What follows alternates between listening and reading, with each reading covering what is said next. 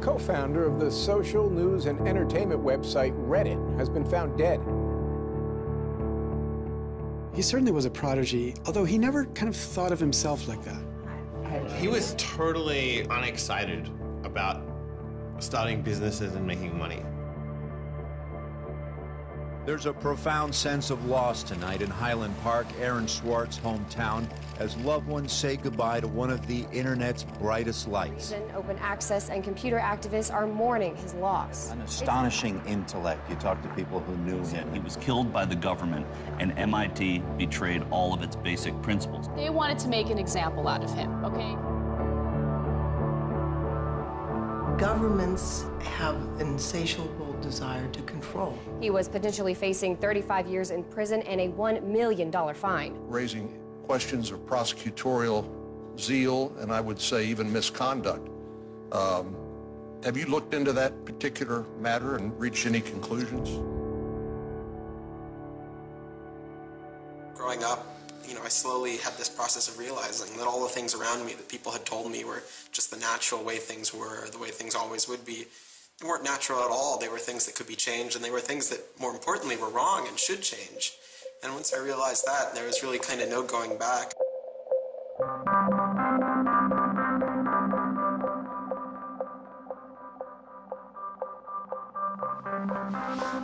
Welcome to Story Reading Time. The name of the book is Paddington at the Fair. Well, he was born in Highland Park and grew up here. Aaron came from a family of 3 brothers, all extraordinarily bright. So we were all, not the best behaved children and, 3 boys running around all the time, causing trouble. Hey, no. Aaron, what? But I've come to the realization Aaron learned how to learn at a very young age. 1, 2, 3, 4, 5, 6, 7, 8, 9, 10. Knock, knock. Who's there? Aaron. Aaron who? Aaron, funny man. He knew what he wanted, and he always wanted to do it. He always accomplished what he wanted. His curiosity was endless. Here's a little picture of what's a planet sign. And each planet has a symbol. Mercury symbol, Venus symbol, Earth symbol, Mars symbol, Jupiter symbol. One day he said to Susan, "What's this free family entertainment in downtown Highland Park?" Free family entertainment downtown Highland Park. He was 3 at the time, and she said, "What are you talking about?" And he said, "Look, it says here on the refrigerator, free family entertainment in downtown Highland Park." And so she was floored and astonished that he could read. It's called My Family Seder. That Seder night is different from all other nights. I remember once we were at the University of Chicago Library. I pulled a book off the shelf that was from like 1900 and showed him and said, this is really just an extraordinary place. We all were curious children, but Aaron really liked learning and really liked teaching. And so they were going to learn the ABCs backwards. Z, Y, X, W, V, U, T. I remember he came home from his first algebra class, and he was like, "Noah, let me teach you algebra." And I'm like, "What is algebra?" And he was always like that. Now you press the click button. There, now it's got that.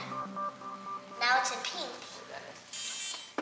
When he was about 2 or 3 years old, and Bob introduced him to computers, and he just took off like crazy on them. Go fast step 102 ABC. We all had computers, but Aaron really took to them, really took to the internet. Working at the computer? Mommy, why is nothing working? He started programming from a really young age. I remember the first program that I wrote with him was in BASIC, and it was a Star Wars trivia game. He sat down with me in the basement where the computer was for hours programming this game. The problem that I kept having with him is there was nothing that I wanted done. And to him, there was always something to do, always something that programming could solve.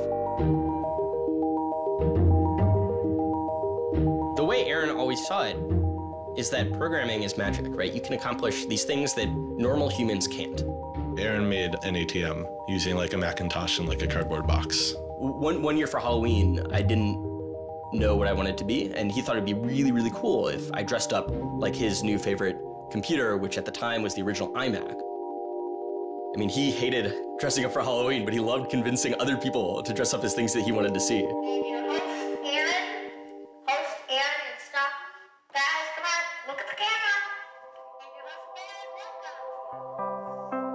He made this website called The Info, where people can just fill in information.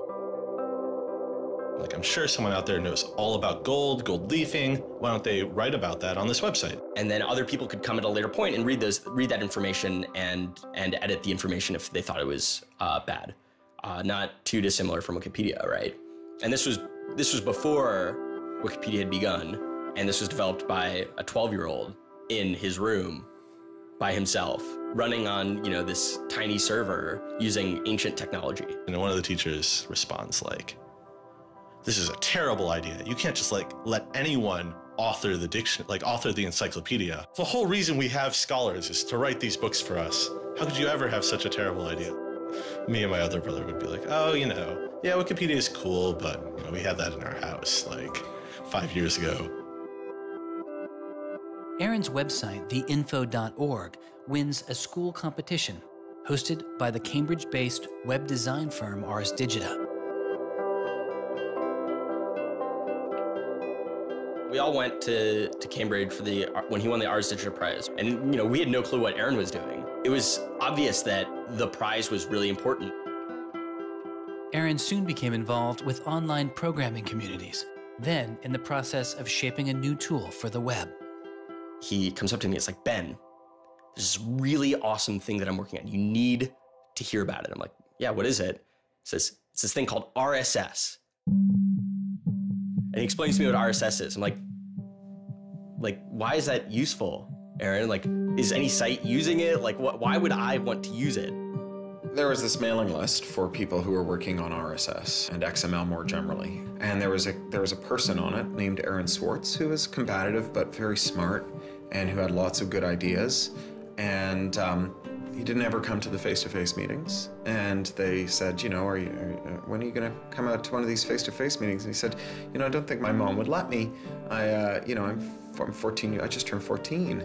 And so their first reaction was, well, this person, this colleague we've been working with all year was 13 years old while we were working with him, and he's only 14 now. And their second reaction was, Christ, we really want to meet him. That's extraordinary. He was part of the committee that drafted RSS. What he was doing was to help build the plumbing for modern hypertext. And the piece that he was working on, RSS, was a tool that you can use to get summaries of things that are going on in other web pages. Most commonly, you would use this for a blog. You might have 10 or 20 people's blogs you want to read. You use their RSS feeds, these summaries of what's going on those other pages, to create a unified list of all the stuff that's going on. Aaron was really young, but he understood the technology, and he saw that it was imperfect and looked for ways to help make it better.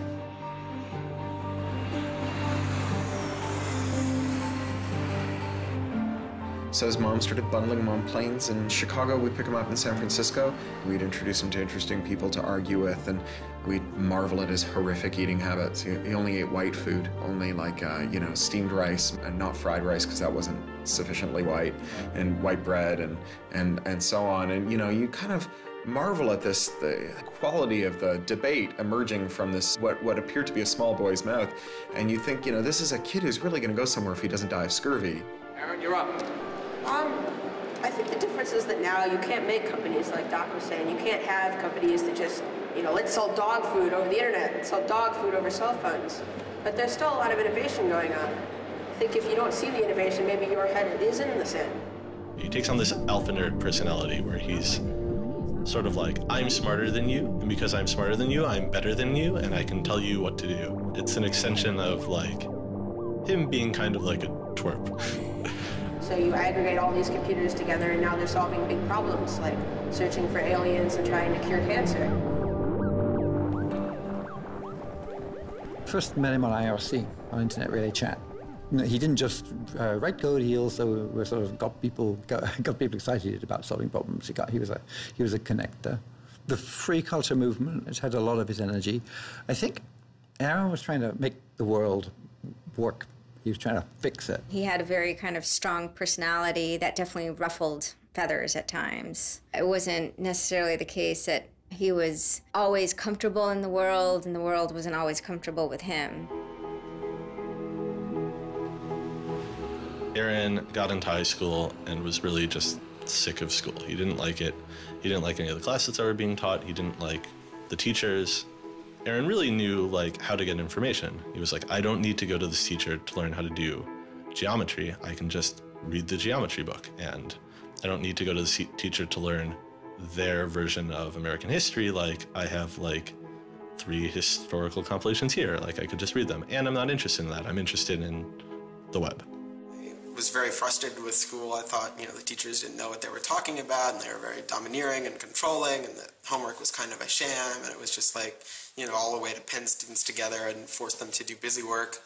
And, I started reading books about, the history of education and how this educational system was developed and, alternatives to it in ways that people could actually learn things as opposed to just regurgitating facts their teachers told them. And that kind of led me down this path of questioning things. Once I questioned the school I was in, I questioned the society that built the school, I questioned the businesses that the schools were training people for, and I questioned the government that, set up this whole structure. One of the things he was most passionate about was copyright, especially in those early days. Copyright has always been something of a burden on the publishing industry and on readers, but it wasn't an excessive burden. It was a reasonable institution to have in place to make sure that people got paid. What Aaron's generation experienced was the collision between this antique copyright system and this amazing new thing we were trying to build, the internet and the web. These things collided, and what we got was chaos. He then met Harvard law professor Lawrence Lessig, who was then challenging copyright law in the Supreme Court. A young Aaron Swartz flew to Washington to listen to the Supreme Court hearings. I am Aaron Swartz, and I'm here to listen to see the Eldred argument. Why did you fly out here from Chicago and come all this way to see the Eldred argument? That's a more difficult question. See the Eldred. Because I don't know. It's very exciting to see the Supreme Court, especially such a prestigious case as this one.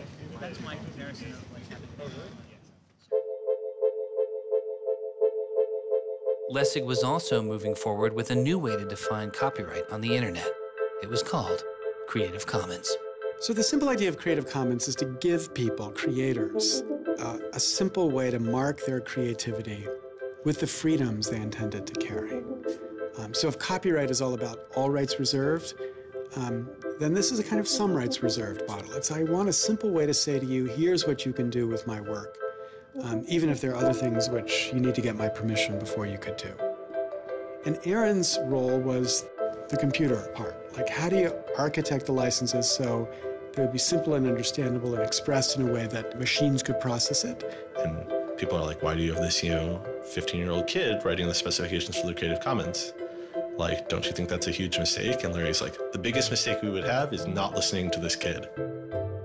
He's not even tall enough to get over the podium, and it wasn't these movable podiums, so it was this embarrassing thing where once he put his screen up, nobody could see his face. When you come to our website here, and you go to Choose License, it gives you this list of options, it explains what it means, and you fill out 3 simple questions. Do you want to require attribution? Do you want to allow commercial uses of your work? Do you want to allow modifications of your work? I was floored, just completely flabbergasted that these adults regarded him as an adult. And Aaron stood up there in front of a whole audience full of people and just started talking about the platform that he'd created for Creative Commons. And they were all listening to him. I was sitting at the back thinking, he's just a kid. Why are they listening to him? But they did. Well, I don't think I comprehended it fully.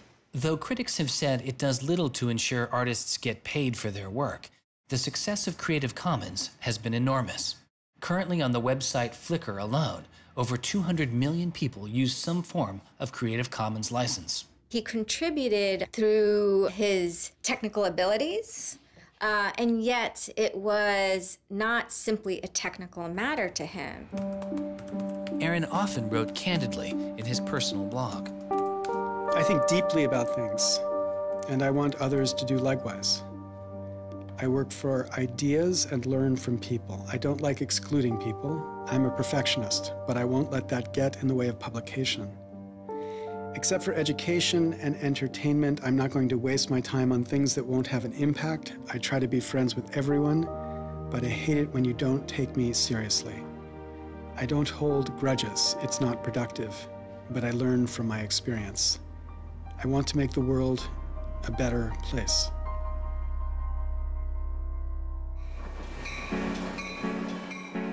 In 2004, Swartz leaves Highland Park and enrolls in Stanford University. He had had ulcerative colitis, which was very troubling, and we were concerned about him taking his medication. He got hospitalized, and he would take this cocktail of pills every day. And one of those pills was a steroid, which stunted his growth and made him feel different from many of the other students. Aaron, I think, shows up at Stanford ready to do scholarship and finds himself in effectively a babysitting program for overachieving high schoolers who, in 4 years, are meant to become, you know, captains of industry and one percenters. And like, I think it just made him bananas. In 2005, after only 1 year of college, Swartz was offered a spot at a new startup incubation firm called Y Combinator, led by Paul Graham. And he's like, hey, I have this idea for a website. And Paul Graham likes him enough and says, yeah, sure. So Aaron drops out of school, moves to this apartment. So this used to be Aaron's apartment when he moved here. I have vague memories of my father telling me how difficult it was to get a lease because Aaron had no credit and he dropped out of college. Aaron lived in what's now the living room, and some of the posters are left over from when Aaron lived here. And then the library. There are more books, but a lot of them are Aaron's. Aaron's Y Combinator site was called Infogami, a tool to build websites. But Infogami struggles to find users, and Swartz eventually merges his company with another Y Combinator project in need of help. It was a project headed by Steve Huffman and Alexis Ohanian, called Reddit. There we were, starting from almost nothing. No users, no money, no code, and growing day by day into a hugely popular website. And it showed no signs of letting up. First we had 1,000 users, then 10,000, then 20,000, and on and on. It was just incredible. Reddit becomes huge, and it's a real sort of geeky corner of the internet. There's a lot of humor, there's a lot of art, and there's just people who flock to the site and make that site the main site they go to every morning to get their news. Reddit kind of just borders on chaos at some level. So on the one hand, it's a place where people discuss news of the day, technology, politics, and issues. And yet there is a lot of kind of not safe for work material, offensive material. There's some subreddits where trolls find a welcome home. And so in that sense, Reddit has been kind of home to controversy as well. It kind of sits on that edge of chaos. Reddit catches the attention of the corporate magazine giant Condé Nast, who makes an offer to buy the company. Some large amount of money, large enough that my dad was getting bugged with questions about, like, how do I store this money? Like a lot of money. Like a lot of money. Like, probably more than $1 million, but I don't actually know. And he is how old at the time? 19, 20. So it was in this apartment. They like sat around on what predated these couches, hacking on Reddit. And when they sold Reddit, they threw a giant party and then all flew out to California the next day and left the keys with me. It was funny, you know, he just sold a startup, so we all kind of presumed he was the richest person around, but he said, oh no, I'll take this tiny little shoebox-sized room. That's all I need. Like, it was barely larger than a closet. The idea of him spending his money on fancy objects just seems so implausible. He explains it's like I like living in apartments, so I'm not going to spend a lot of money on a new place to live. I'm not going to buy a mansion. And I like wearing jeans and a t-shirt, so I'm not going to spend any more money on clothes. So like, it's, you know, really no big deal. What is a big deal to Swartz is how traffic flows on the internet and what commands our attention. In the old system of broadcasting, you were fundamentally limited by the amount of space in the airwaves. You know, you could only send out 10 channels over the airwaves of television, right? Or even with cable, you had 500 channels. On the internet, everybody can have a channel. Everyone can get a blog or a MySpace page. Everyone has a way of expressing themselves. And so what you see now is not a question of who gets access to the airwaves. It's a question of who gets control over the ways you find people. You know, you start seeing power centralizing in sites like Google, these sort of gatekeepers that tell you where on the internet you want to go, the people who provide you your sources of news and information. So it's not, you know, only certain people have a license to speak. Now everyone has a license to speak. It's a question of who gets heard. After he started working in San Francisco at Condé Nast, he comes into the office and they want to give him a computer with all this crap installed on it and say that he can't install any new things on his computer, which to a developer is outrageous, right? From the first day, he was complaining about all this stuff. Gray walls, gray desks, gray noise. The first day I showed up here, I simply couldn't take it. By lunchtime, I had literally locked myself in a bathroom stall and started crying. I can't imagine staying sane with someone buzzing in my ear all day, let alone getting any actual work done. Nobody else seems to get work done here either. Everybody's always coming into our room to hang out and chat or invite us to play the new video game system that Wired is testing. He really had different aspirations that were politically oriented. And Silicon Valley just doesn't really quite have that culture that orients technical activity for the purposes of political goals. Aaron hated working for a corporation. They all hate working for Condé Nast, but Aaron is like the only one who's not going to take it. And Aaron basically gets himself fired by not showing up to work ever. It was said to be a messy breakup. Both Alexis Ohanian and Steve Huffman declined to be interviewed for this film. He rejected the business world. One of the really important things to remember about that choice when Aaron decided to kind of leave startup culture is that he was also leaving behind the things that had made him, you know, famous and well-loved, and, you know, he was at risk of letting down fans. He got to where he was supposed to be going and had the self-awareness and the orneriness to realize that he had climbed the mountain of shit to pluck the single rose and discovered that he'd lost his sense of smell. And rather than sit there and insist that it wasn't as bad as it seemed, and he did get the rose in any event, he climbed back down again, which is pretty cool.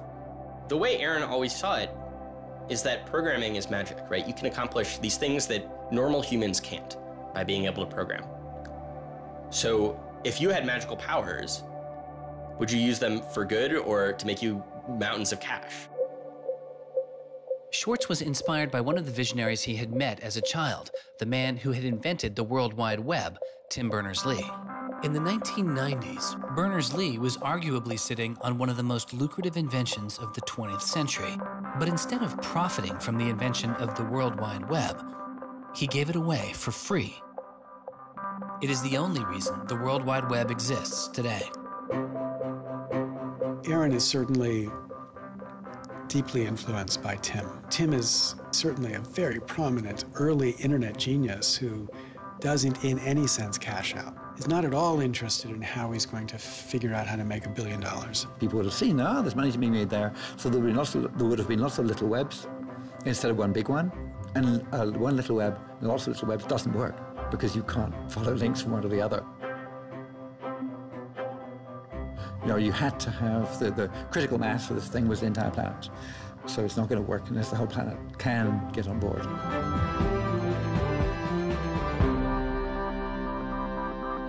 I mean, I feel very strongly that it's not enough to just live in the world as it is, to just kind of take what you're given and, follow the things that adults told you to do and that, your parents told you to do and that society tells you to do.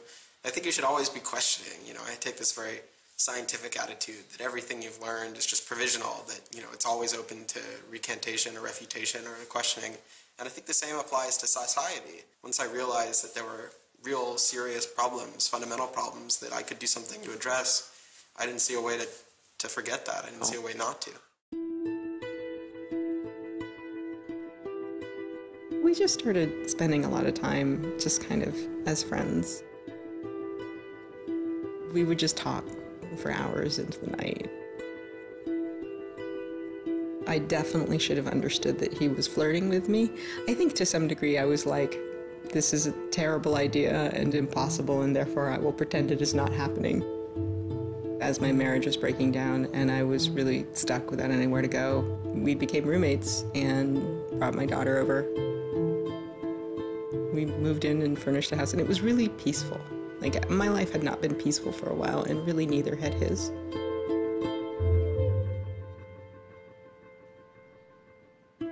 We were extremely close from the beginning of our romantic relationship. We were in constant contact. But we're both really difficult people to deal with. In a very Ally McBeal discussion, he confessed he had a theme song, and I made him play it for me. It was Extraordinary Machine by Fiona Apple. I think it was just that sense of kind of being a little bit embattled that the song has. And it also had like this hopefulness to it. By foot it's a slow climb, but I'm good at being uncomfortable, so I can't stop changing all the time. Because in many ways, Aaron was tremendously optimistic about life. Even when he didn't feel it, he could be tremendously optimistic about life. Extraordinary machine. What are you doing? Flickr has video now. Swartz threw his energy into a string of new projects involving access to public information, including an accountability website called watchdog.net and a project called the Open Library. So the Open Library project is a website that you can visit at openlibrary.org. And the idea is to be a huge wiki, an editable website with one page per book. So for every book ever published, we want to have a web page about it that combines all the information from publishers, from booksellers, from libraries, from readers onto one site, and then gives you links where you can buy it, you can borrow it, or you can browse it. I love libraries. You know, I'm the kind of person who goes to a new city and immediately seeks out the library. So that's the dream of Open Library, is building this website where both you can leap from book to book, from person to author, from subject to idea, go through this vast tree of knowledge that's been embedded and lost in big physical libraries, that's hard to find, that's not very well accessible online, is really important because books are a cultural legacy. You know, books are the place people go to write things down, and to have all that swallowed up by one corporation is kind of scary. How can you bring public access to the public domain? It may sound obvious that you'd have public access to the public domain, but in fact, it's not true. So the public domain should be free to all, but it's often locked up. There's often, guard cages. It's like having a national park, but with a moat around it and gun turrets pointed out in case somebody might want to actually come and enjoy the public domain. One of the things Aaron was particularly interested in was bringing public access to the public domain. This is one of the things that got him into so much trouble. I had been trying to get access to federal court records in the United States. What I discovered was a puzzling system called PACER, which stands for Public Access to Court Electronic Records. I started Googling, and that's when I ran across Carl Malamud. Access to legal materials in the United States is a $10 billion per year business. PACER is just this incredible abomination of government service. It's 10 cents a page. It's this most brain-dead code you've ever seen. You can't search it. You can't bookmark anything. You got to have a credit card. And these are public records. It's U.S. district courts are very important. It's where a lot of our seminal litigation starts, civil rights cases, patent cases, all sorts of stuff. And journalists and students and citizens and lawyers all need access to PACER, and it fights them every step of the way. People without means can't see the law as readily as people that have that gold American Express card. It's a poll tax on access to justice. The law is the operating system of our democracy, and you have to pay to see it. That's not much of a democracy. They make about $120 million a year on the PACER system, and it doesn't cost anything near that, according to their own records. In fact, it's illegal. The E-Government Act of 2002 states that the courts may charge only to the extent necessary in order to reimburse the costs of running PACER.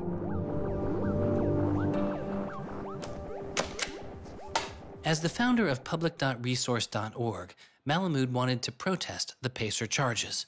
He started a program called the PACER Recycling Project, where people could upload PACER documents they had already paid for to a free database so others could use them. The PACER people were getting a lot of flack from Congress and others about public access.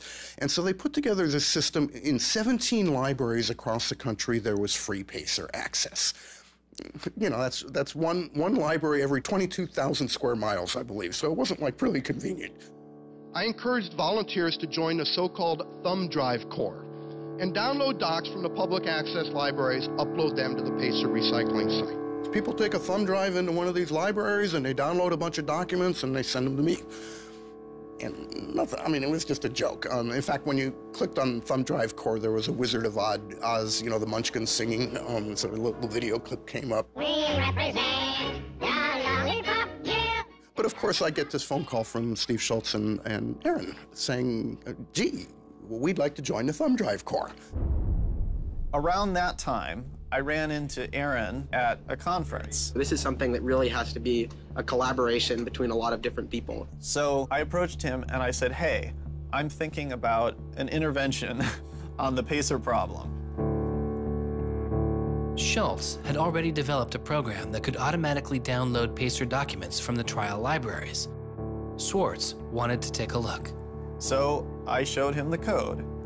And I didn't know what would come next, but as it turns out, over the course of the next few hours at that conference, he was off sitting in a corner, improving my code, recruiting a friend of his that lived near one of these libraries to go into the library and to begin to test his improved code, at which point the folks at the courts realized something's not going quite according to plan. And data started to come in and come in and come in, and soon there were 760 gigabytes of PACER docs, about 20 million pages. Using information retrieved from the trial libraries, Swartz was conducting massive, automated parallel downloading of the PACER system. He was able to acquire nearly 2.7 million federal court documents, almost 20 million pages of text. Now, I'll grant you that 20 million pages had perhaps exceeded the expectations of the people running the pilot access project, but surprising a bureaucrat isn't illegal. Aaron and Carl decided to go talk to the New York Times about what happened. They also caught the attention of the FBI, who began to stake out Schwartz's parents' house in Illinois. But I get a tweet from his mother saying, call me. It's like, oh my God, what the hell's going on here? And so I finally got a hold of Aaron, and Aaron's mother was like, oh my God, FBI, FBI, FBI. An FBI agent drives down our home's driveway trying to see if Aaron is in his room. And I remember being home that day and wondering why this car was driving down our driveway and just driving back out. I was like, that's weird. 5 years later, I read this FBI file and I'm like, oh my goodness. That was the FBI agent in my driveway. He was terrified. He was totally terrified. He was way more terrified after the FBI actually called him up on the phone and tried to sucker him into coming down to a coffee shop without a lawyer. He said he went home and laid down on the bed and was shaking. The downloading also uncovered massive privacy violations in the court documents. Ultimately, the courts were forced to change their policies as a result. And the FBI closed their investigation without bringing charges. To this day, I find it remarkable that anybody, even at the most remote podunk field office of the FBI, thought that a fitting use for taxpayer dollars was investigating people for criminal theft on the grounds that they had made the law public. How can you call yourself a lawman and think that there can possibly be anything wrong in this whole world with making the law public? Aaron was willing to put himself at risk for the causes that he believed in. Bothered by wealth disparity, Swartz moves beyond technology and into a broader range of political causes. I went into Congress and I invited him to come and hang out and intern for us for a while so that he could learn, the political process. He was sort of learning about a new community, a new set of skills, and kind of learning to hack politics. It seems ridiculous that miners should have to hammer away until their whole bodies are dripping with sweat, faced with the knowledge that if they dare to stop, they won't be able to put food on the table that night, while I get to make larger and larger amounts of money each day just by sitting and watching TV. But apparently the world is ridiculous. So I co-founded a group called the Progressive Change Campaign Committee, and what we try and do is we try and organize people over the internet who care about progressive politics and moving the country in a more progressive direction to kind of come together, join our email list, join our campaigns, and help get progressive candidates elected all across the country. The group is responsible for igniting the grassroots effort behind the campaign to elect Elizabeth Warren to the Senate. He might have thought it was a dumb system, but he came in and he said, I need to learn this system because it can be manipulated like any social system. But his passion for knowledge in libraries didn't take a back seat. Aaron began to take a closer look at institutions that publish academic journal articles. By virtue of being students at a major U.S. university, I assume that you have access to a wide variety of scholarly journals. Pretty much every major university in the United States pays these sort of licensing fees to organizations like JSTOR and Thomson and ISI to get access to scholarly journals that the rest of the world can't read. These scholarly journals and articles are essentially the entire wealth of human knowledge online, and many have been paid for with taxpayer money or with government grants. But to read them, you often have to pay again, handing over steep fees to publishers like Reed Elsevier. These licensing fees are so substantial that people who are studying in India instead of studying in the United States don't have this kind of access. They're locked out from all of these journals. They're locked out from our entire scientific legacy. I mean, a lot of these journal articles, they go back to the Enlightenment. Every time someone has written down a scientific paper, it's been scanned and digitized and put in these collections.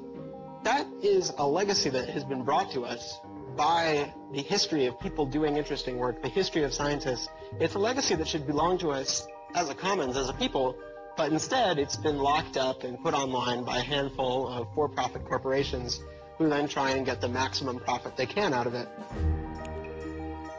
So a researcher paid by the university or the people publishes a paper, and in the very, very last step of that process, after all the work is done, after all the original research is done, the thinking, the lab work, the analysis, after everything is done at that last stage, then the researcher has to hand over his or her copyright to this multi-billion-dollar company.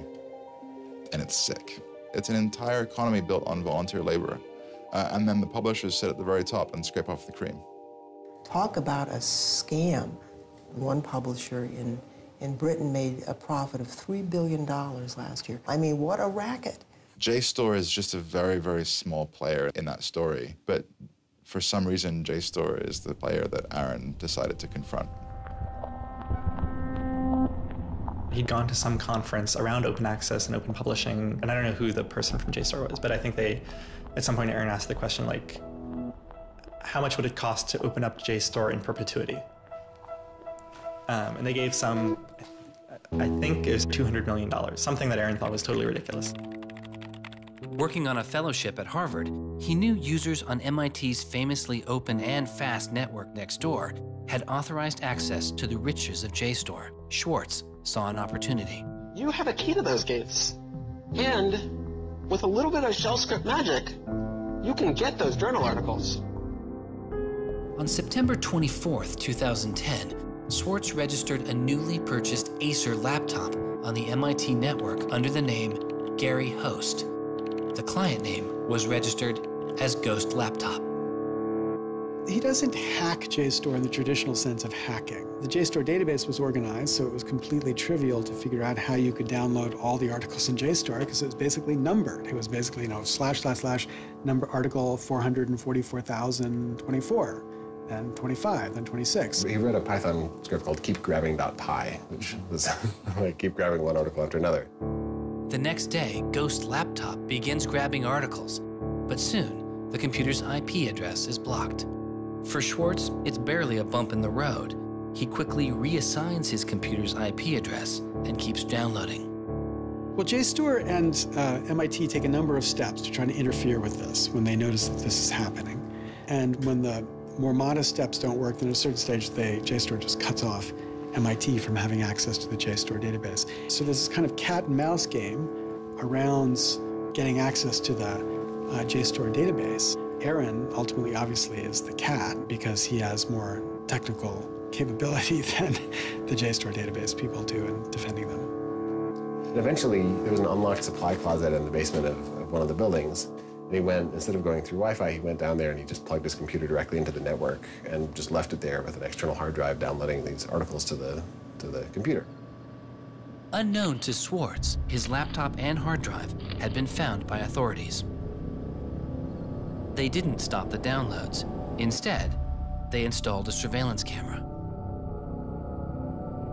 They found the computer in this room in the basement of an MIT building. They could have unplugged it. They could have waited for the guy to come back and said, dude, what are you doing? You know, cut it out. Who are you? And they could have done all that kind of stuff, but they didn't. What they wanted to do was film it to gather evidence to make a case. That's the only reason you film something like that.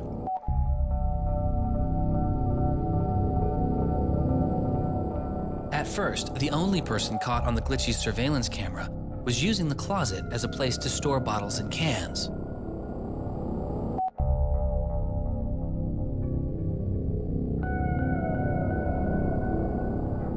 But days later, it caught Swartz.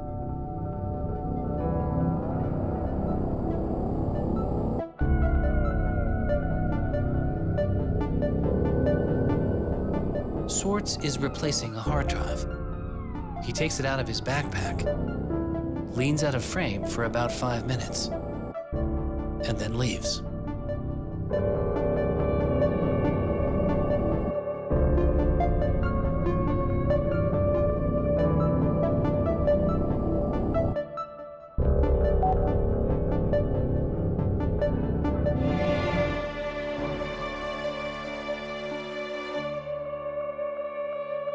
And then they organized a stakeout where as he was biking home from MIT, these cops came out from either side of the road or something like that and started going after him.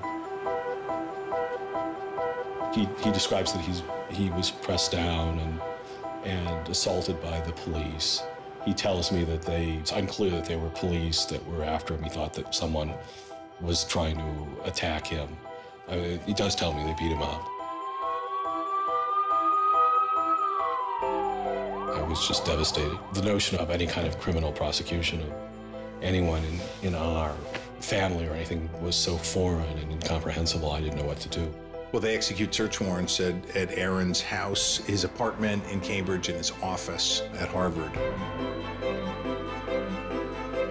2 days before the arrest, the investigation had gone beyond JSTOR and the local Cambridge police. It had been taken over by the United States Secret Service. The Secret Service began investigating computer and credit card fraud in 1984, but 6 weeks after the attack on 9/11, their role expanded. President Bush used the Patriot Act to establish a network of what they called electronic crimes task forces. The bill before me takes account of the new realities and dangers posed by modern terrorists. According to the Secret Service, they are primarily engaged in activity with economic impact, organized criminal groups, or use of schemes involving new technology. The Secret Service turned Swartz's case over to the Boston U.S. Attorney's Office. There was a guy in the U.S. Attorney's Office who had the title head of the Computer Crimes Division or Task Force. I don't know what else he had going, but you're certainly not much of a computer crimes prosecutor without a computer crime to prosecute. So he jumped on it, kept it for himself, didn't assign it to someone else within the office or the unit, and that's Steve Hyman. Prosecutor Stephen Hyman has been largely out of public view since the arrest of Aaron Swartz, but he can be seen here in an episode of the television show American Greed, filmed around the time of Aaron's arrest. He is describing his previous case against the notorious hacker Alberto Gonzalez, a case that garnered Hyman enormous press attention and accolades. Gonzalez masterminded the theft of over 100 million credit card and ATM numbers, the largest such fraud in history. Here, Hyman, describing Gonzalez, gives his view on the hacker mindset. These guys are driven by a lot of the same things that we're driven by. They have an ego, they like challenge, and of course they like money and everything you can get from money. One of the suspects implicated in the Gonzalez case was a young hacker named Jonathan James. Believing Gonzalez's crimes would be pinned on him, James committed suicide during the investigation. In an early press release describing the government's position in the case of Aaron Swartz, Hyman's boss, U.S. Attorney for the District of Massachusetts Carmen Ortiz, said this: "Stealing is stealing, whether you use a computer command or a crowbar, and whether you take documents, data, or dollars." It's not true. It's obviously not true. I'm not saying it's harmless, and I'm not saying that we shouldn't criminalize stealing of information, but you've got to be much more subtle in trying to figure out exactly which kinds of harms are harmful here. So the thing about a crowbar is every time I break into a place with a crowbar, I do damage. There's no doubt about it. But when Aaron writes a script that says download, download, download 100 times in a second, there's no obvious damage to anybody. If he does that for the purpose of gathering an archive to do academic research on it, there is never any damage to anybody. He wasn't stealing, he wasn't selling what he got or giving it away. He was making a point, as far as I could tell. The arrest took its toll on Swartz. He just wouldn't talk about it. And he's like very stressed. If you thought like the FBI was like going to come to your doorstep any day, anytime you went down the hall, even to do your laundry, and they would break into your apartment because you left the door unlocked, like, I'd be pretty stressed. And it was clear. And so Aaron was always sort of like in like a dour mood.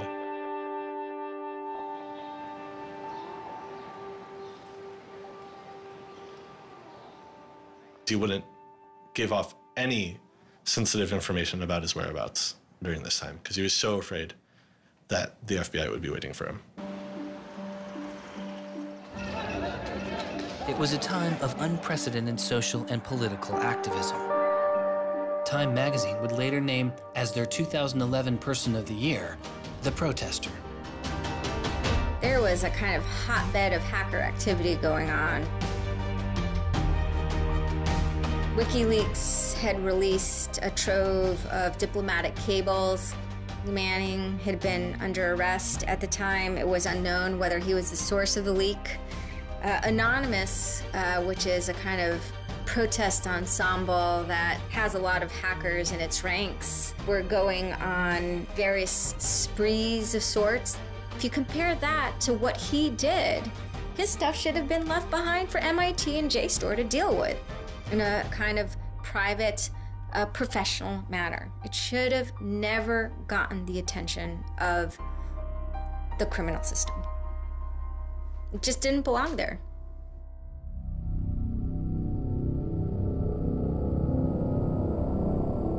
Before he was indicted, Swartz was offered a plea deal that involved 3 months in prison, time in a halfway house, and a year of home detention, all without the use of a computer. It was on the condition that Swartz plead guilty to a felony. Here we are. We have no discovery, no evidence whatsoever about what the government's case is, and we have to make this immense decision where the lawyer is pushing you to do this, the government is giving you a non-negotiable demand, and you're told that your likelihood of prevailing is small, so whether you're guilty or not, you're better off taking the deal. Boston has its own computer crimes division, with lots of lawyers, probably more lawyers than they need.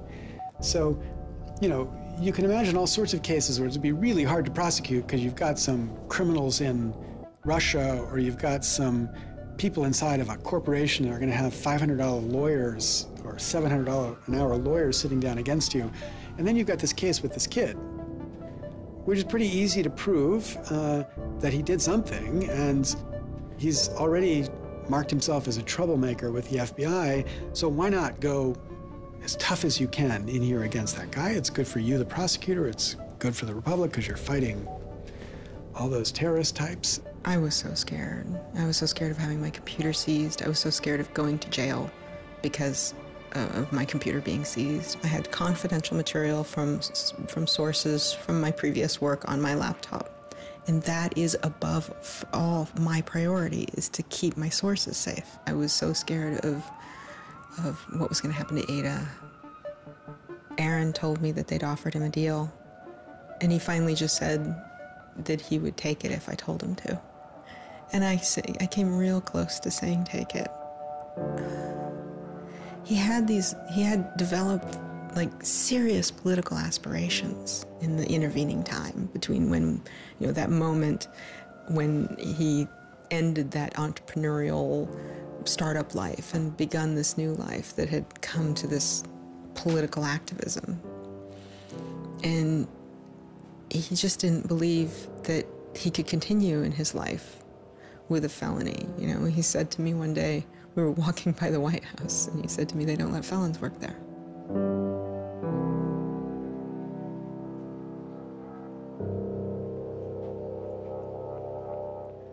And he really wanted that to be his life. He hadn't killed anybody. He hadn't hurt anybody. He hadn't stolen money. He hadn't done anything that seemed felony worthy, right? And there is this idea that there's no reason that he should be labeled a felon and taken away his right to vote in many states for doing what he did. That's just outrageous. It makes sense for him to be, maybe fined a bunch of money or, asked not to come back to MIT again. But to be a felon, to face jail time. Swartz turned down the plea deal. Hyman redoubled his efforts. Hyman continued to press us at all levels. Even with the physical evidence seized from Aaron's Acer computer, hard drive, and USB drive, the prosecutors needed evidence of his motives. Why was Aaron Swartz downloading articles from JSTOR, and just what did he plan to do with them? The government claims that he was planning to publish these. We don't really know whether that was his real intention, because Aaron also had a history of doing projects where he'd analyze giant data sets of articles in order to learn interesting things about them. The best evidence for that was that when he was at Stanford, he also downloaded the whole Westlaw legal database. In a project with Stanford law students, Swartz had downloaded the Westlaw legal database. He uncovered troubling connections between funders of legal research and favorable results. He did this amazing analysis of for-profit companies giving money to law professors who wrote law review articles which were then beneficial to Exxon during an oil spill, right? So it was a very corrupt system of funding, vanity research. Swartz had never released the Westlaw documents. In theory, he could have been doing the same thing about the JSTOR database. That would have been completely okay. If he were, on the other hand, intending to create a competitive service to JSTOR, we're going to set up our own, access to the Harvard Law Review and charge, money for it, then, okay, now it seems like criminal violation because you're commercially trying to exploit this material, but it's kind of crazy to imagine that's what he was doing. So, but then there's the middle case. Well, what if he was just trying to liberate it for all of the developing world? But depending on what he was doing, it creates a very different character to how the law should be thinking about it. The government was prosecuting him as if this was like a commercial criminal violation, like stealing a whole bunch of credit card records. It was that kind of crime. I don't know what he was going to do with that database, but I heard from a friend of his that Aaron had told him he was going to analyze the data for evidence of corporate funding of climate change research that led to biased results. And I totally believe that. I was just told that Steve wanted to talk to me. And I thought, maybe this is a way I could get out of this. Just just exit the situation. And I didn't want to live in fear of having my computer seized. I didn't want to live in fear of having to go to jail on a contempt of court charge if they tried to compel me to decrypt my computer. When they came to me and said, Steve wants to talk to you, that seemed reasonable. They offered Norton what is known as a Queen for a Day letter, or a proffer. It allowed prosecutors to ask questions about Aaron's case. Norton would be given immunity from prosecution herself for any information she revealed during the meeting. I didn't like it. I told my lawyers repeatedly that this seemed fishy. I didn't like this. I didn't want immunity. I didn't need immunity. I hadn't done anything. But they were really, really stringent that they did not want me meeting the prosecutor without immunity. But just to be clear, this is a Queen for a Day deal, a proffer. Right, a proffer letter. In which you basically handed information over to them in exchange for protection from prosecution. So it wasn't handing information over. It was, at least that's not how I saw it. It was just having a discussion, having an interview with them. Well, they're asking you questions. They're asking me questions. And they can ask about whatever they want. Right. And whatever they learn, I really, right, and I repeatedly tried to go in naked.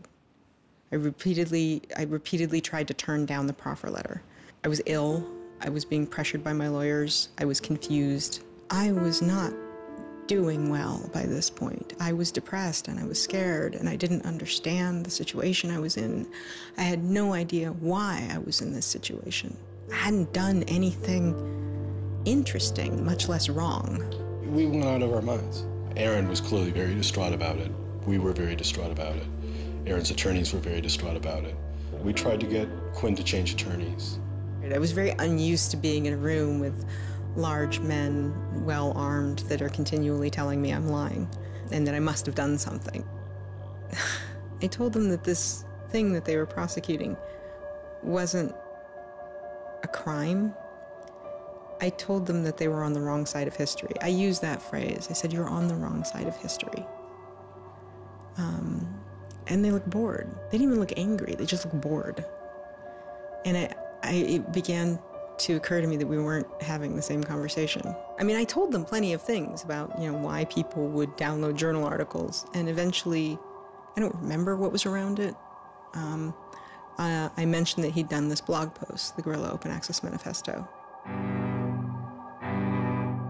This is the Guerrilla Open Access Manifesto, supposedly written in July 2008 in Italy. Information is power. But like all power, there are those who want to keep it for themselves. The world's entire scientific and cultural heritage, published over centuries in books and journals, is increasingly being digitized and locked up by a handful of private corporations. Meanwhile, those who have been locked out are not standing idly by.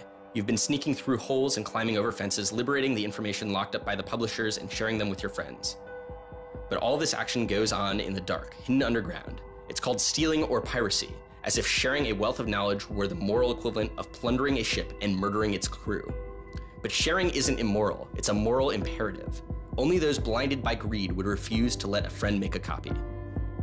There's no justice in following unjust laws. It's time to come into the light and, in the grand tradition of civil disobedience, declare our opposition to this private theft of public culture. The manifesto itself was allegedly written by 4 different people and also edited by Norton. But it was Swartz who had signed his name to it. When it's over, I go immediately to Aaron and tell him everything I can remember about it. And he gets very angry. The things that I'd done shouldn't have added up that way. I hadn't done anything wrong, and everything had gone wrong. But I was never...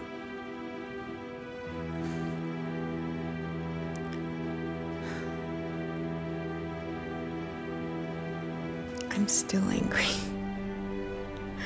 I'm still angry that you can try your best with these people to do the right thing, and they will turn everything against you, and they will hurt you with anything they can. And in that moment, I regret that I said what I did. But my much larger regret is that we have settled for this, that we are okay with this. That we are okay with a justice system that tries to game people into little traps so they can ruin their lives. So yeah, I wish I hadn't said that, but I am much, much angrier that this is where I am. That this is what we as a people think is okay. They used every method that I think they could think of to get her to provide information which would be unhelpful to Aaron and helpful to the prosecution of Aaron. Right. But you know, I don't think she had information that was helpful to the government. Months go by as Swartz's friends and family await a looming indictment. In the meantime, Swartz was becoming a go-to expert on a series of internet issues. To you then, do you think that the internet is something that should be considered a human right and something that the government cannot take away from you? Yes, definitely. I mean, this notion that national security is an excuse to shut down the internet, that's exactly what we heard in Egypt and Syria and all these other countries. And so, yeah, it's true. Sites like WikiLeaks are going to be putting up some embarrassing material about what the U.S. government does, and people are going to be organizing to protest about it and try and change their government. You know, and that's a good thing. That's what all these First Amendment rights of free expression, of freedom of association are all about. And so the notion that we should try and shut those down, I think, just goes against very basic American principles. The principle, I think, is one that our founding fathers would have understood. If the internet had been around back then, instead of putting post offices in the Constitution, they would have put ISPs. Well, it's definitely interesting to see how... Schwartz meets activist Taryn Steinbrickner Kaufman, and the two begin to date. We need a massive global public outcry. If there's no massive global public outcry, it won't create any change. You know, 4 people in this city should cause a massive global public outcry. You know, we need a petition signer. Without telling her specifics, he warned her he was involved in something he called simply the bad thing. And I had sort of crazy theories, like that he was having an affair with Elizabeth Warren or something. I speculated both Hillary Clinton and Elizabeth Warren, actually, but... So sometime in probably late July, Aaron called me, and I happened to pick up, and he said, you know, the bad thing might be in the news tomorrow. Do you want me to tell you, or do you want to read about it in the news? And I said, well, I want you to tell me. And he said, well, I've been arrested for downloading too many academic journal articles, and they want to make an example out of me. And I was like, that's it? That's the big fuss? Really? Like, it just doesn't sound like a very big deal. On July 14th, 2011, federal prosecutors indict Swartz on 4 felony counts. He gets indicted on the same day that, like, 2 people in England who are part of LulzSec get arrested, and, like, a few other real hackers.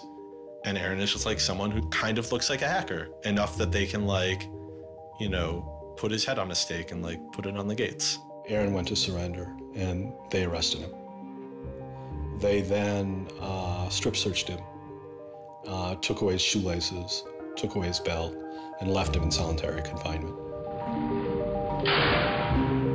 The District of Massachusetts United States Attorney's Office released a statement saying Swartz faces up to 35 years in prison, to be followed by 3 years of supervised release, restitution, forfeiture, and a fine of up to $1 million. He is released on $100,000 bail. The same day, the primary victim in the case, JSTOR, formally drops all charges against Swartz and declines to pursue the case. JSTOR, they weren't our friends, they weren't helpful or friendly to us, but they also were just kind of like, we're not part of this. JSTOR and their parent company, Ithaca, also sidestepped requests to talk with this film. But at the time, they released a statement saying it was the government's decision whether to prosecute, not JSTOR's. And so it's our belief that with that, the case will be over. That we should be able to get Steve Hyman to drop the case or settle it in some rational way. And the government refused. Why? Well, because I think they wanted to make an example out of Aaron. And they said they wanted to, the reason why they wouldn't move on requiring a felony conviction and jail time was that they wanted to use this case as a case of for deterrence. They told us that. They told you that? Yes. This was going to be an example? Yes. He was going to be an example? Yes. Steve Hyman said that. Deterring who? Like, there's other people out there running around logging onto JSTOR and downloading the articles to make a political statement. I mean, who are they deterring? It would be easier to understand the Obama administration's posture of supposedly being for deterrence if this was an administration that, for instance, prosecuted arguably the biggest economic crime that this country has seen in the last 100 years, the crimes that were committed that led to the financial crisis on Wall Street.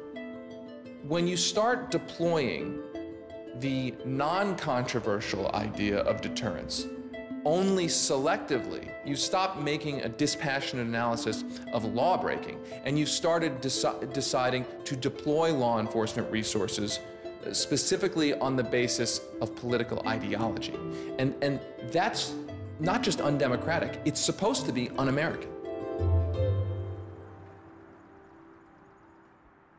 Prosecutor Stephen Hyman later reportedly told MIT's outside counsel that the straw that broke the camel's back was a press release sent out by an organization Swartz founded called Demand Progress. According to the MIT account, Hyman reacted to the short statement of support, calling it a wild internet campaign and a foolish move that moved the case from a human one-on-one level to an institutional level.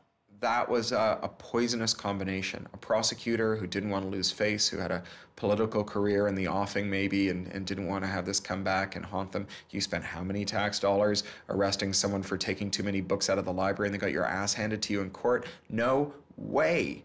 I then moved to try to put pressure on MIT in various ways to get them to go to the government and request the government to stop the prosecution. What is MIT's reaction to that? There doesn't seem to be any reaction from MIT at that point.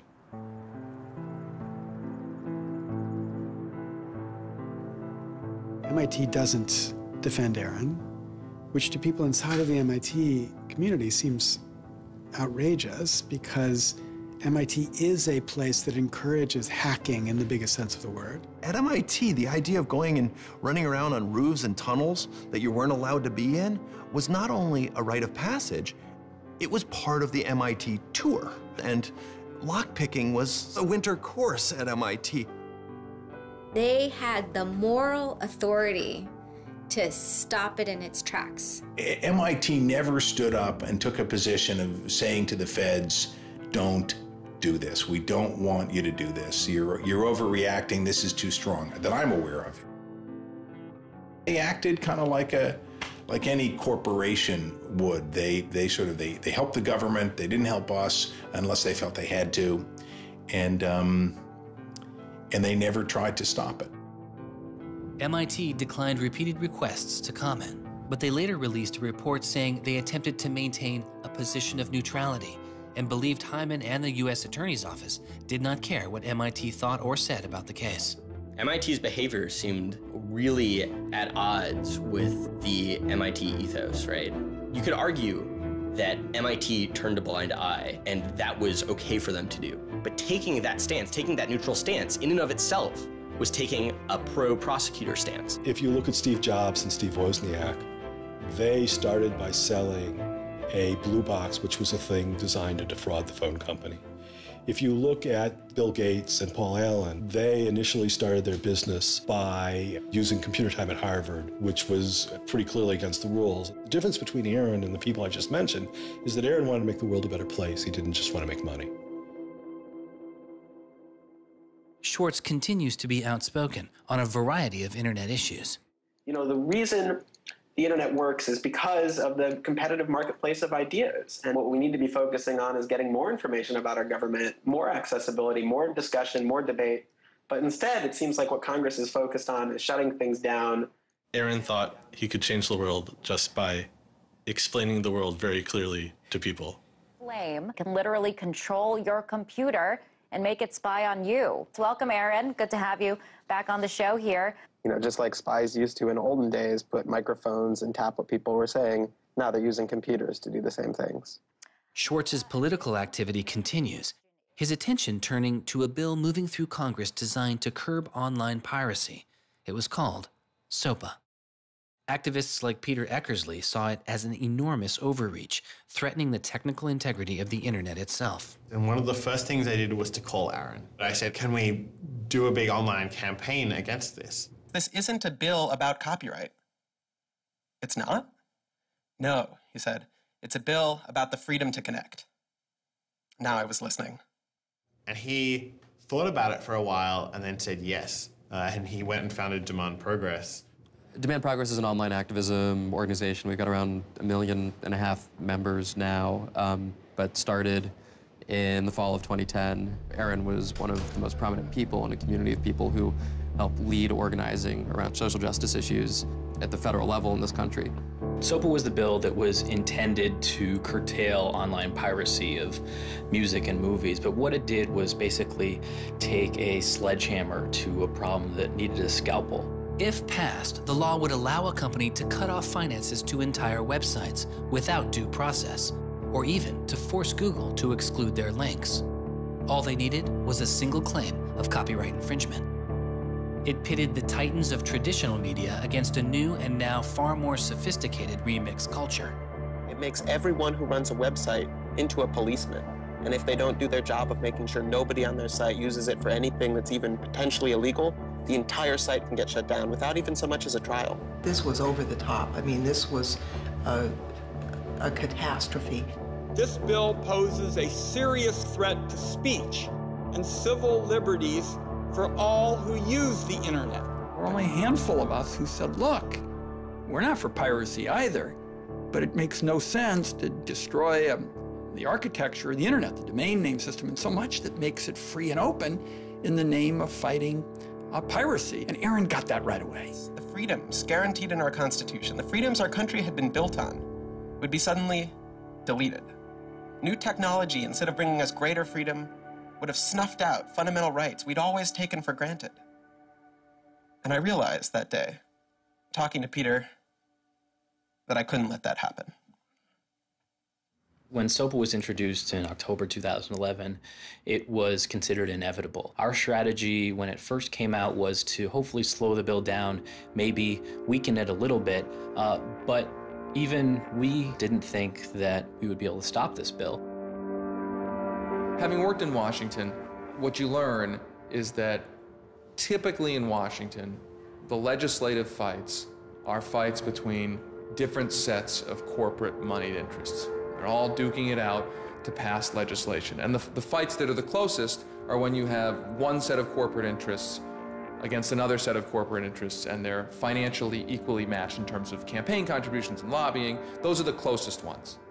The ones that aren't even fights typically are ones where all the money is on one side, all the corporations are on one side, and it's just millions of people on the other side. Haven't seen anything like PIPA and SOPA in all my time in public service. There were more than 40 United States senators on that bill as co-sponsors. So there were already a long, long way to getting the 60 votes to have it clear all the procedural hoops. Even I began to doubt myself. It was a rough period. Swartz and Demand Progress were able to marshal enormous support, using traditional outreach combined with commonly used voice over IP to make it very easy for people to call Congress. I've never met anybody else who was able to operate at his level, both on the technological side and on the campaign strategy side. Millions of people contacted Congress and signed anti-SOPA petitions. Congress was caught off guard. There was just something about watching those clueless members of Congress debate the bill, watching them insist they could regulate the internet and a bunch of nerds couldn't possibly stop them. I am not a nerd. I'm just not enough of a nerd. Maybe we ought to ask some nerds what this thing really does. Let's have a hearing, bring in the nerds. Really? Nerds? You know, I think actually the word you're looking for is experts. To enlighten you so your laws don't backfire, break the internet. We use the term geek, but we're allowed to use that because we are geeks. The fact that it got as far as it did without them talking to any technical experts reflects the fact that there is a problem in this town. I'm looking for somebody to come before this body and testify in a hearing and say, this is why they're wrong. There used to be an office that provided science and technology advice, and members could go to them and say, help me understand XYZ. And Gingrich killed it. He said it was a waste of money. Ever since then, Congress has plunged into the dark ages. I don't think anybody really thought that SOPA could be beaten, including Aaron. think it was worth trying, but it didn't seem winnable. And I remember maybe a few months later, I remember him just turning to me and being like, I think we might win this. And I was like, that would be amazing. Calls to Congress continue. When the domain hosting site GoDaddy becomes a supporter of the bill, tens of thousands of users transferred their domain names in protest. Within a week, a humbled GoDaddy reverses their position on SOPA. When the Congress people that supported the record and movie industries realized that there was this backlash, they kind of scaled the bill back a little bit. You could see the curve happening. You could see that that our arguments were starting to resonate. It was like Aaron had been like striking a match and it was being blown out. Striking another one was being blown out. And finally he'd like managed to catch enough kindling that the flame actually caught, and then it turned into this roaring blaze. On January 16th, 2012, the White House issued a statement saying they didn't support the bill. And then this happened. I'm a big believer that we should be dealing with issues of piracy and we should deal with them in a serious way. But this bill is not the right bill. When Jimmy Wales put his support towards blacking out Wikipedia, the #5 most popular website in the world. This is a website that's on several percent of all of the clicks on anywhere on the internet. Wikipedia went black, Reddit went black, Craigslist went black, the phone lines on Capitol Hill flat out melted. Members of Congress started rushing to issue statements retracting their support for the bill that they were promoting just a couple days ago. Within 24 hours, the number of opponents of SOPA in Congress went from this to this. To see congressmen and senators slowly flip sides throughout the day of the blackout was pretty unbelievable. There was like a 100 representative swing. And that was when, as hard as it was for me to believe, after all this, we had won. The thing that everyone said was impossible, that some of the biggest companies in the world had written off as kind of a pipe dream, had happened. We did it. We won. This is a historic week in internet politics, maybe American politics. The thing that we heard from people in Washington, D.C., from staffers on Capitol Hill was they received more emails and more phone calls on SOPA blackout day than they'd ever received about anything. I think that was an extremely exciting moment. This was the moment when the internet had grown up politically. It was exhilarating because it's hard to believe it actually happened. It's hard to believe a bill with so much financial power behind it didn't simply sail through the Congress. And not only did it not sail through, it didn't pass at all. It's easy sometimes to feel like you're powerless, like when you come out in the streets and you march and you yell and nobody hears you. But I'm here to tell you today, you are powerful. So yeah, maybe sometimes you feel like you're not being listened to, but I'm here to tell you that you are. You are being listened to. You are making a difference. You can stop this bill if you don't stop fighting. Stop PIPA. Stop SOPA. Some of the biggest internet companies, to put it frankly, would benefit from a world in which their little competitors could get censored. We can't let that happen. For him, it was more important to be sure that you made a small change than to play a small part in a big change. But SOPA was like playing a major part in a major change. And so for him, it was kind of this proof of concept, like, okay, what I want to do with my life is change the world. I think about it in this really scientific way of like, I'm measuring my impact. And this shows that it's possible, right? That the thing that I want to do with my life is possible. I have proved that I can do it, that I, Aaron Swartz, can change the world. For a guy who never really thought he had done much, which was Aaron, it was one of the few moments where you could really see that he felt like he had done something good. Feeling like here is his maybe one and only victory lap. Everyone said there was no way we could stop SOPA. We stopped it. This is 3 outrageously good victories, and the year isn't even over yet. I mean, if there's a time to be positive, it's now. You know, he wins at SOPA a year after he's arrested it's not unambiguously happy moments. There's a lot going on. He's so attuned towards participating in the political process, you can't stop him. The list of organizations Swartz founded or co-founded is enormous.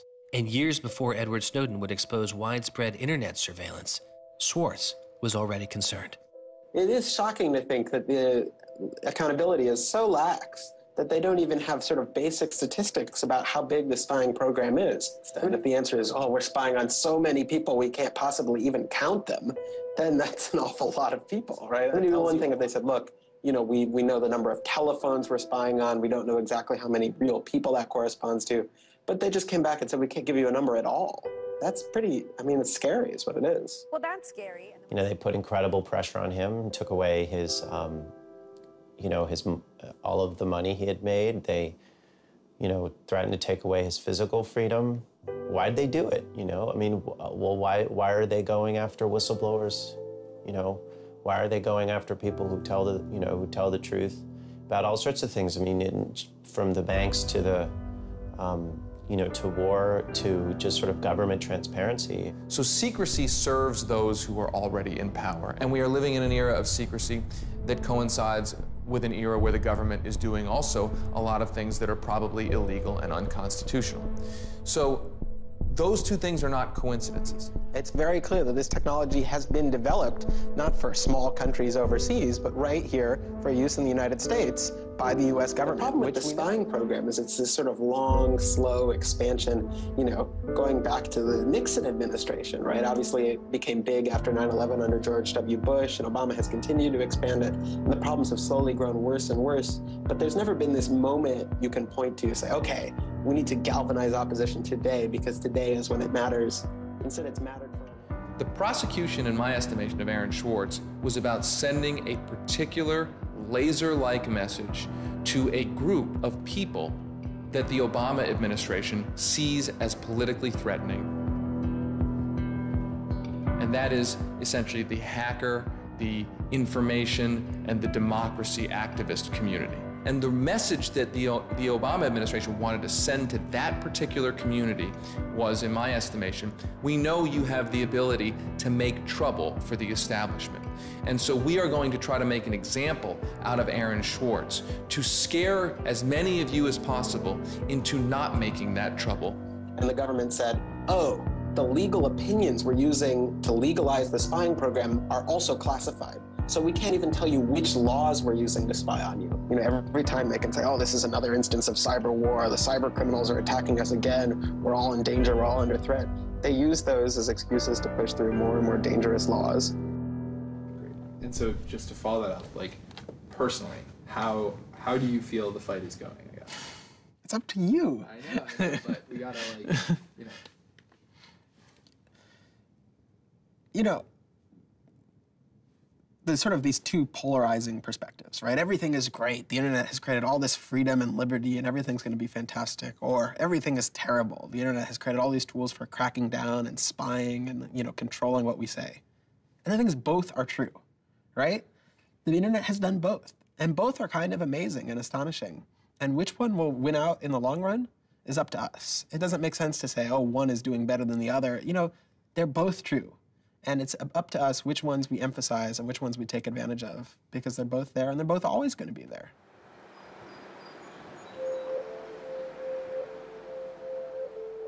On September 12, 2012, federal prosecutors filed a superseding indictment against Swartz, adding additional counts of wire fraud, unauthorized access to a computer, and computer fraud. Now, instead of 4 felony counts, Swartz was facing 13. The prosecution's leverage had dramatically increased, as did Swartz's potential jail time and fines. They filed a separate indictment to add more charges, and they had a theory about why this conduct constituted a number of federal crimes, and that a very significant sentence could attach to it under the law. That theory, and much of the prosecution's case against Swartz, involved a law created originally in 1986. It is called the Computer Fraud and Abuse Act. The Computer Fraud and Abuse Act was inspired by the movie War Games with Matthew Broderick, which is a great movie. I have you now. In this movie, a kid gets the ability through the magic of computer networks to like launch a nuclear attack. You know, that's not actually possible, and it certainly wasn't possible in the 80s, but apparently this movie scared Congress enough to pass the original Computer Fraud and Abuse Act. This is a law that's just behind the times. For example, that penalizes terms of service kinds of arrangements. You can have something like eHarmony or Match.com, and somebody sort of inflates their own personal characteristics, and all of a sudden, depending on the jurisdiction and the prosecutors, they could be in a whole host of troubles. We all know what terms of use are. Most people don't read them, but not abiding by their terms could mean you are committing a felony. The website terms of service often say things like, be nice to each other, or don't do anything that's improper. The idea that the criminal law has anything to say about these kinds of violations, I think strikes most people as crazy. The examples get even more crazy. Until it was changed in March of 2013, the terms of use on the website of Hearst's 17 magazine said you had to be 18 in order to read it. I would say that the way the CFA has been interpreted by the Justice Department, we are probably all breaking the law. Vague and prone to misuse, the CFAA has become a one-size-fits-all hammer for a wide range of computer-related disputes. Though not the only factor in his case, 11 of the 13 charges against Swartz involved the Computer Fraud and Abuse Act. The question why hangs over much of the story of Aaron Swartz. Just what was motivating the government, and what would their case have been? The Department of Justice declined requests for answers, but Professor Oren Kerr is a former prosecutor who has studied the case. So I think I come about this case from a different direction than other people on a number of reasons. I was a federal prosecutor at the Justice Department for 3 years before I started teaching. The government came forward with an indictment based on what crimes they thought were committed, just as a purely lawyers matter, looking at the precedents, looking at the statute, looking at the history, looking at the cases that are out there so far. I think it was a fair indictment based on that. You can debate whether they should have charged this case. There's just a lot of disagreement. Some people are on the open access side, some people are not. I think the government took Swartz's guerrilla open access manifesto very seriously. And I think they saw him as somebody who was committed as a moral imperative to breaking the law to overcome a law that Swartz saw as unjust. And in a democracy, if you think a law is unjust, there are ways of changing that law. There's going to Congress, as Swartz did so masterfully with SOPA. Or you can violate that law in a way to try to nullify that law. And I think what was driving the prosecution was the sense that Swartz was committed not just to breaking the law, but to really making sure that law was nullified, that everyone would have access to the database in a way that you couldn't put the toothpaste back into the tube. It would be done, and Swartz's side would win. There's a big disagreement in society as to whether that is an unjust law, and ultimately that's a decision for the American people to make, working through Congress. And then the second problem is, I think, we're still trying to figure out what's the line between less serious offenses and more serious offenses. We're now entering this different environment of computers and computer misuse, and we don't yet have a really strong sense of exactly what these lines are. So we're just working that out. This is a poor use of prosecutorial discretion. The hammer that the Justice Department has to scare people with it just gets bigger and bigger and bigger. And so most people just, you can't roll the dice with your life like that. Should we tap somebody's phone? Should we film them? Should we turn somebody and get them to testify against these other people? That's how federal agents and prosecutors think. They build cases, they make cases. Swartz was caught in the gears of a brutal criminal justice system that could not turn back, a machine that has made America the country with the highest rate of incarceration in the world. We have in this country allowed ourselves to be captured by the politics of fear and anger, and anything we're afraid of, like the future of the internet and access, and anything we're angry about instinctively creates a criminal justice intervention. And we've used jail, prison, and punishment to resolve a whole host of problems that historically were never seen as criminal justice problems. The impulse to threaten, indict, prosecute, which is part of what has created this debate and controversy over online access and information on the internet, is very consistent with what we've seen in other areas. The one difference is that the people who are usually targeted and victimized by these kinds of criminal and carceral responses are typically poor and minority. Swartz's isolation from friends and family increased. He had basically stopped working on anything else, and the case was, in fact, like taking over sort of his whole life. One of Aaron's lawyers apparently told the prosecutors that he was emotionally vulnerable and that was something that they really needed to keep in mind so that they knew that. It was weighing on him very heavily. He did not like having his actions and his movements restricted in any way. And the threat of jail, which they pounded him with a lot, was terrifying to him. Completely exhausted his financial resources, and it cost us a lot of money also, and he raised a substantial amount of money. So it was, it was in the millions of dollars. The legal defense? Yes. Was in millions? Yes. Yeah, I think he didn't want to be a burden to people. I think that was a factor. Like, I have my normal life, and then I have this shitty thing I have to deal with. And I try to keep the two of them as separate as possible. But they were just beginning to blur together, and everything was becoming shitty. Swartz faced a tough choice that was only getting tougher. Do you admit guilt and move on with your life, or do you fight a broken system? With his legal case, the answer was simple. He rejects the final plea deal, and a trial date is set. Aaron was resolute that he didn't want to knuckle under and accept something that he didn't believe was fair, but I also think he was scared.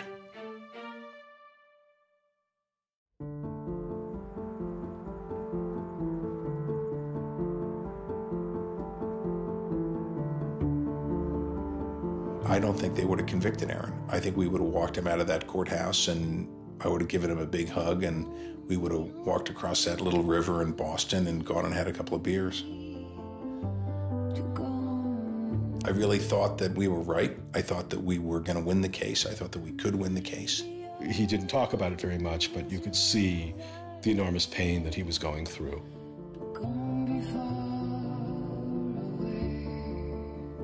No time in his childhood did Aaron have any severe mood swings or depressive episodes or anything that I would ascribe to severe depression. And it's possible, he was depressed. People get depressed.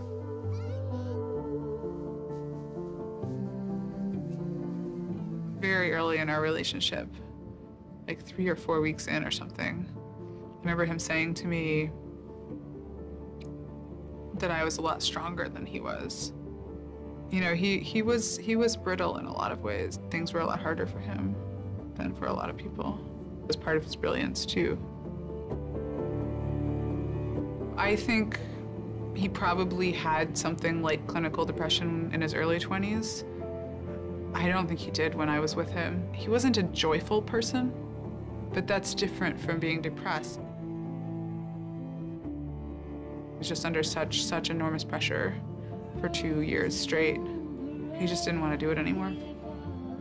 He was just I just think it was too much.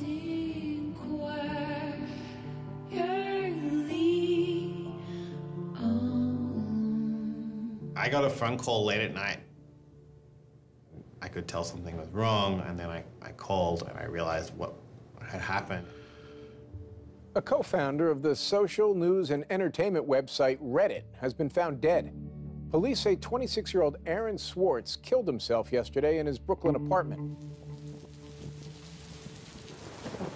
I just thought, we've lost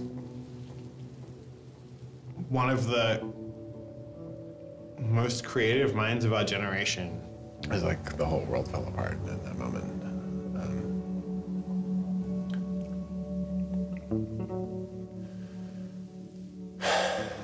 It was one of the hardest nights of my life.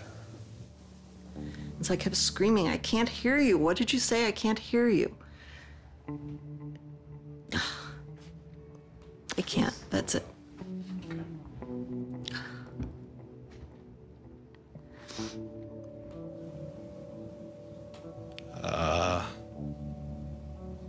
like, yeah, none of it made any sense.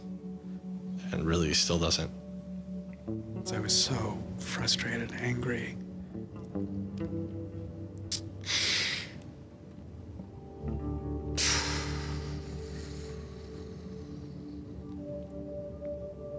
You know, I tried to explain it to my kids. My 3-year-old told me that the doctors would fix him.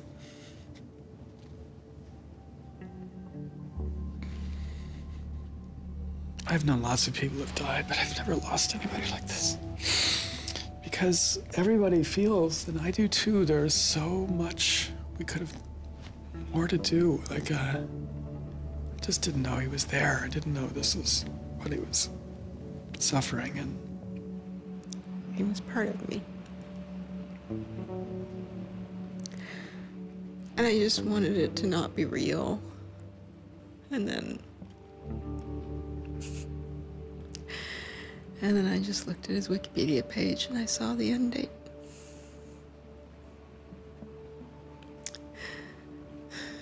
To 2013.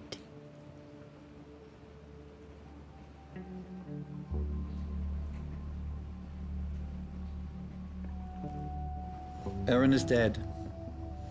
Wanderers in this crazy world, we have lost a mentor, a wise elder. Hackers for right, we're one down. We've lost one of our own. Nurturers, carers, listeners, feeders, parents, all, we have lost a child. Let us all weep.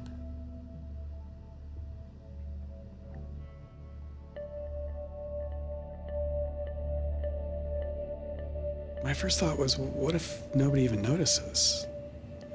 You know, because it wasn't clear to me how salient he was.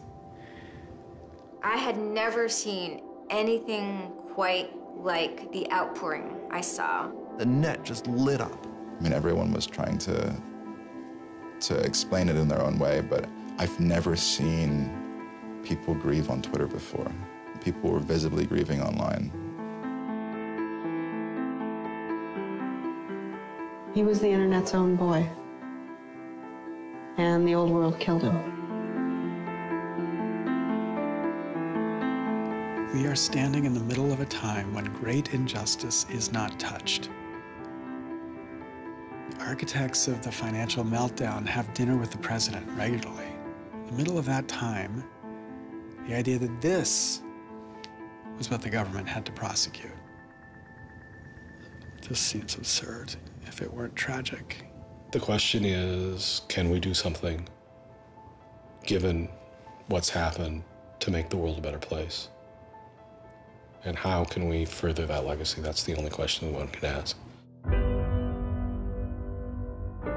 All over the world, there were starting to be hackathons and gatherings. Aaron Swartz has, in some sense, brought the best out of us in trying to say, how do we fix this?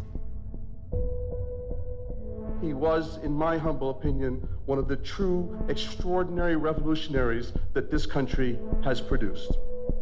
I don't know whether Aaron was defeated or victorious, but we are certainly shaped by the hand of the things that he wrestled with.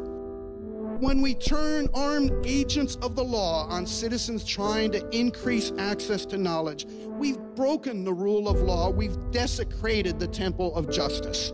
Aaron Swartz was not a criminal.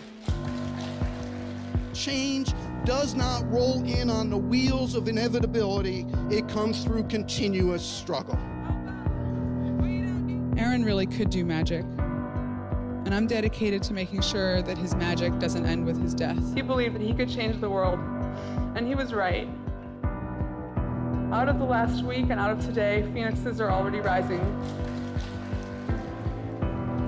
Since Swartz's death, Representative Zoe Lofgren and Senator Ron Wyden have introduced legislation that would reform the Computer Fraud and Abuse Act, the outdated law that formed the majority of the charges against Swartz. It's called Aaron's Law. Aaron believed that, you literally ought to be asking yourself all of the time, what is the most important thing I could be working on in the world right now? And if you're not working on that, why aren't you? We are the people. A little internet freedom,